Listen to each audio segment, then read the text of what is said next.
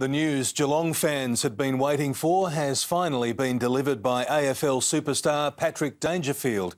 He's officially told the Crows he wants to move back home, and a city that's seen its share of hard times couldn't be more thrilled. Nathan Templeton reports.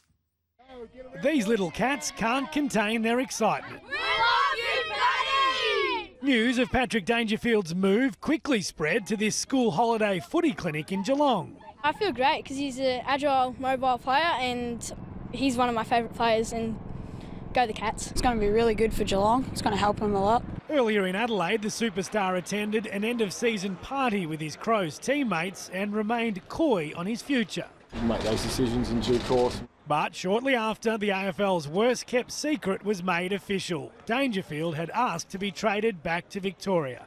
It's a coup for the city of Geelong, which has suffered a number of blows in recent years. I think it'll give the town a bit of a boost, yeah, most definitely. We need it, Yeah, well, it's been a bit down. The 25-year-old wants to be closer to his family at Moggs Creek on the Great Ocean Road. Of course, Geelong is now going to be known as the danger zone for every other AFL club.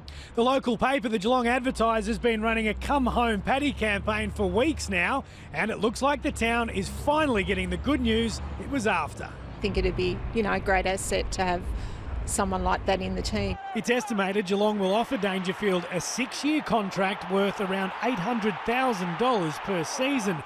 The Cats aren't commenting publicly because the deal isn't a certainty yet, but try telling that to these fans. I reckon if we had Paddy, we could make a great advantage, maybe a new captain. Nathan Templeton, 7 News.